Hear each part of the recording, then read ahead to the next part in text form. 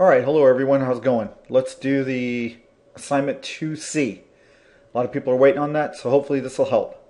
We're basically trying to find area and perimeter after we draw this. I'm not looking for the whole drawing completely done, we're not there yet. I just need you to play around with it, get your main piece done, which is the main top view, and that'll give you enough information to be able to find the area. Alright, so let's start with that. So first thing we're going to do is you can see that when you look at the part, there's quite a few circles in it. So why don't we do some circles?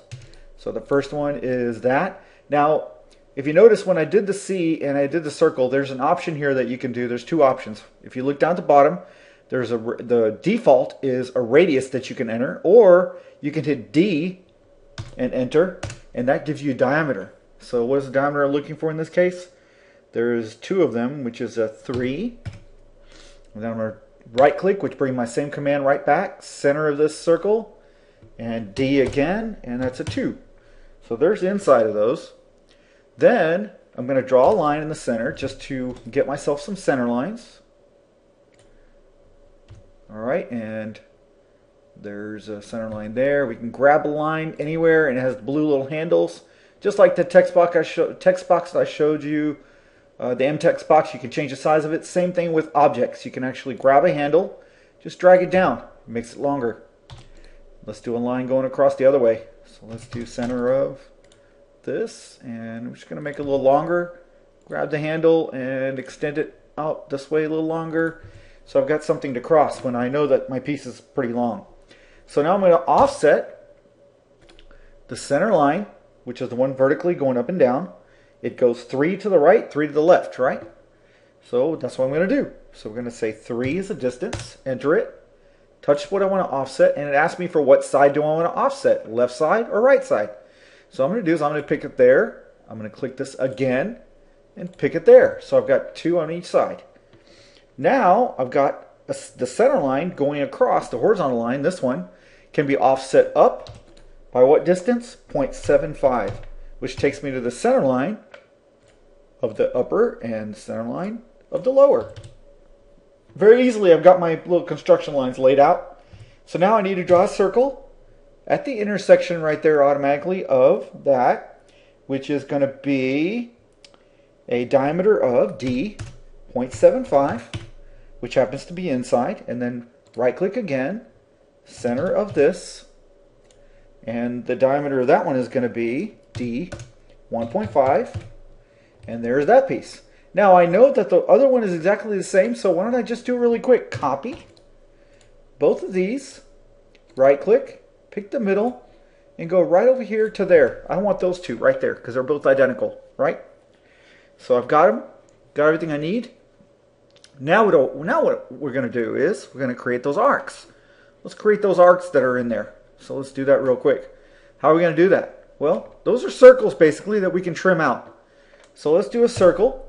And remember we did these earlier on, which was the 2P, the 3P, the 2P, and there's one that we can use now. It's called the TTR. That's the tangent, and because we know the radius, we can use that option.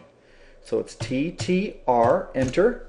And what do we do? We're going to pick two tangencies, right? So let's do this one that's inside here first. So that's going to be from this tangency. Now, where do I want that arc? I want it to be inside here, right? So if I do, you've got to give AutoCAD a little bit of direction on where that arc is going to be. I don't want to pick the outside here. If I pick the outside and pick the outside, it's going to try to do an arc going around the outside of this. I want it to go on the inside of this. So we're going to pick the inside to the inside, and then it asks me what's the size of the radius. Well, in this case, it's 1.5.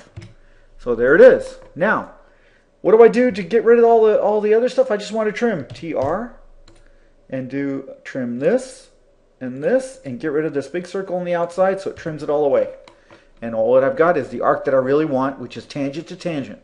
That's how you make sure that everything is all right. And then what I'm going to do is, now what I could easily do is I can mirror everything over, but I'm just going to keep going and just draw these things out. So circle, so you can see me using the command. TTR, right click, inside of this, to the inside of this, and that is the exact same thing. It remembers the last number I had in there, so TR, trim from this circle to this circle, and get rid of this circle out here.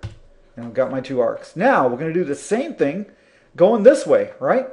So right click, but what do I want to do? I need this one to pass the other half of this because I want it to go around the outside. I don't want the inside of this piece. I want the outside. So let's do circle again, TTR, right click, and where do I want to do the tangency for this? It's the outside to the outside because I want it to go around the outside, right? And then what size is it? Well, the radius of that is a 4. There's that one. So what do we do first? Let's trim off this circle and off this circle, and that what do I don't want is this out here. And guess what I have left? Right there, that's what I want. So now I'm going to do the same thing on this side. Circle, TTR, outside of it to the outside of it. And what is that going to be? A 4. I enter it, and there it is. And then I trim this circle with this circle, and I'm going to get rid of all this junk out here, and guess what? My part is done. Now, in terms of the center lines and all that stuff that you're showing, I don't really care about all that right now. That's just on my drawing it's showing. I'm just getting rid of it because I just used it to set up my part. Don't really need it now anymore. Alright, so now that my part's all done, and I really don't care about that right view either. That was just for purpose of showing you that that's the correct way to show this drawing. Alright, now, the question here is, we need area and perimeter. Very easy. Right now, since we have multiple lines crossing over here, we need to create a region, right? We need to have a region of this whole part. So what I'm going to do is just make it easy on yourself. You can copy this so you don't mess up your drawing, the whole thing. You just take it out to the side over here. And we're going to basically strip it down with only the data that I really want. So I'm going to trim. I'm going to trim all these things out around these arcs so that I have only my main plates. I want that gone. I want that gone. I want that gone. And I want that gone. There's the main plate right there with the 3 holes in it. The other parts, I don't care about those little risers. Those don't have anything to do with the area. That has to do with volume, and we're not doing volume yet. We will later, but not now. So now let's do the region. We got to create a region. R-E-G-I-O-N. Very easy. Put a window around the whole thing. Guess what? All 4 regions are created. That's 1, 2, 3, and 4 for the whole region. And you can see that it's highlighted. That means it did create the whole region. And there's a tag, region. Now AutoCAD can do something as far as finding an area for this. So let's do an area. Now this is a little different. This time we're going to be removing holes out, right? So now it's not just one object, one big plate. It's got holes in it. So at the bottom, instead of just picking an object and finding the area of it, I don't want that. I need to have something that goes on and continues tallying and adding and subtracting all the different areas that I want to add and subtract out of this drawing. So how would I do that? Well, first of all, I need to add an area, right? I don't have one. So I need A to add. And it asks me to, what do I need to add? Well, I can pick an object, right? It happens to be this piece on the outside. So let's do O for object. And I'm going to pick this piece, and guess what? Green means that I've added this whole area. It is now counting this as a solid area. I'm going to right click saying that I like what I picked, and there it is. It tells you the total area of the green area, but that's not what I really want. I need AutoCAD to remove these 3 holes that are in there right now. So I'm still in add mode. I need to go to what? Subtract mode. So that's going to be S, enter. Again, is there any way I can grab any of these things? You notice I can't grab anything. I need to go down here and tell AutoCAD to pick an object. O for object. Now I can go in there and pick objects, and guess what? Do I want that? No, I want that because I want to keep that. I want to remove this. I want to remove this, and I want to remove that. And guess what? The brown color means these things have been removed out of this drawing or out of this material. And I right click because I like what I picked. And guess what? I have the actual area that I'm looking for. And that's actually what I want to do. And again, with the same thing that I do, I'm accepting it. I right click and I got my area. And guess what? My original drawing is still there and it's fine, intact. And I got my data off of this one. So I really don't need this anymore, so I can erase it. Don't need it. It's gone back to my original drawing. And again, I need to put that data, the area and the perimeter in here. So how do we do that? Okay, so we need to go F2. And guess what? Remember that data that we could find?